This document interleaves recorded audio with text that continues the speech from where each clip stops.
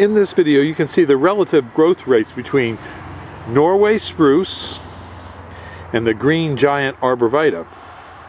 And you can see from this video that the green giant does grow faster and taller than the Norway spruce. This is just one example, but there are more in this field because I planted a couple of them here to be able to show you the difference between the growth rates. And the growth rate of the Norway spruce is slower, about 1/3 slower than the green giant.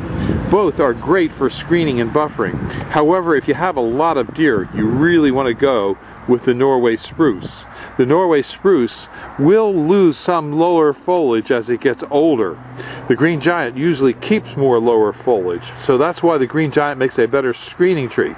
Plus, the green giant will stay a little bit narrower than the Norway spruce. If you have any questions about growing trees and what would be great for your location for screening and buffering, give us a call at Highland Hill Farm. We are located on Route 313 in Fountainville, PA, and we have thousands of trees and shrubs for you here at Highland Hill Farm. Just give us a call, 215-651-8329.